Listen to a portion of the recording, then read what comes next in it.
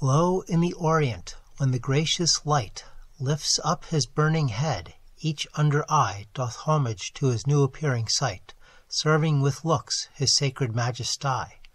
And having climbed the steep up heavenly hill, resembling strong youth in his middle age, yet mortal looks adore his beauty still, attending on his golden pilgrimage.